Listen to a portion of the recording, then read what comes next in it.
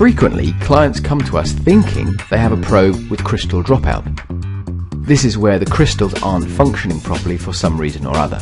Genuine crystal dropout is a more serious problem to fix. Not impossible to repair, but on the more serious end of the spectrum. But here is the little known truth which we frequently uncover when we complete our comprehensive tests and analysis.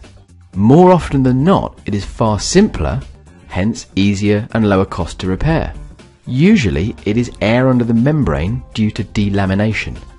This is where air is sealed in under the probe end membrane, blocking the crystal's messaging. Within our brand new UK-based laboratory, we can repair this for you by removing the old membrane and professionally reapplying a new one.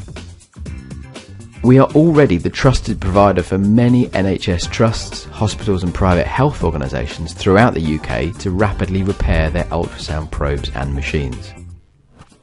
The second most common problem we find is strain relief failure, where the strain relief at the back end of the probe has become worn and removed and is exposing the wires. Again, this is something we can repair for you in our facility here in the UK.